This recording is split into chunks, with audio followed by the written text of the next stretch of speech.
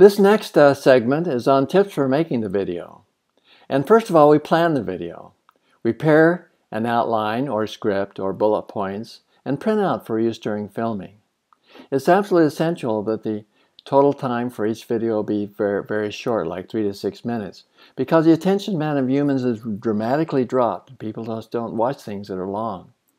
And then break long videos into short segments, as we've done in this video, which is about 10 minutes, being divided into 5 segments. What about preparation? First of all, make props available. Get the parents' model release form signed. Prefer a plain background if you can find one. Lighting should be from front or side.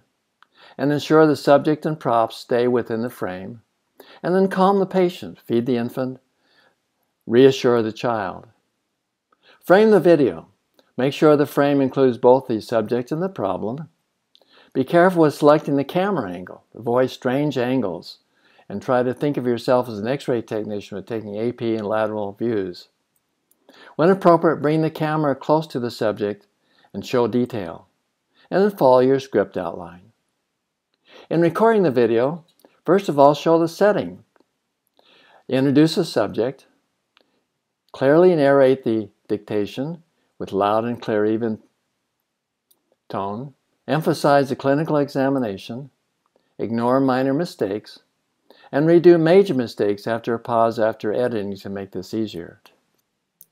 Well, how to end the videos? End the video by thanking the patient and the family if they're present. And after the last sentence, remain still and quiet for a few seconds while looking directly at the camera.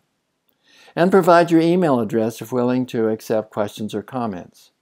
The final section will be how do I submit the video?